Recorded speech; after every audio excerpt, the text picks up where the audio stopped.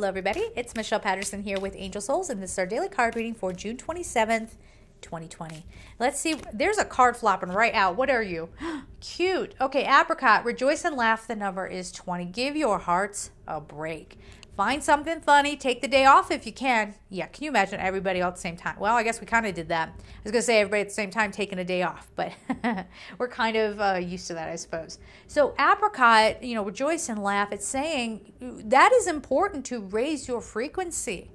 All right. So we've had some lessons. We've had some things that we're discovering. It doesn't always have to be bad, even though it looks bad. It could be really affecting profound and much needed change. Yes. So give yourself a chance.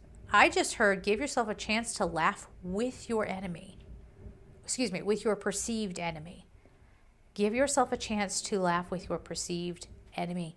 Now let's be clear here. This isn't so that you're like, ha ha ha, now we're in the same maniacal plan together. It's not, that's dumb. But that's not what we're talking about here. But, remember that you're both human and that you both have way more in common than you ever imagined, right? Or that you're forgetting that you have so much in common, right? And you can find something where it's two humans against a negative energy. If you have to be against something, let it be against a negative energy. So see where you can come together, see where you can make space, see where you can even make amends. Now, that doesn't mean, because we want to be careful with this. If you've had a falling out with somebody or something like that, you don't want to just go in and pretend like nothing happened and just start laughing and, let's just forget all that happened. Let's just go to a movie and whatever. That's not exactly what we're talking about. But if people bring their open hearts to the table, if it's safe for you to do that, remember, there are some people out there that are not functioning.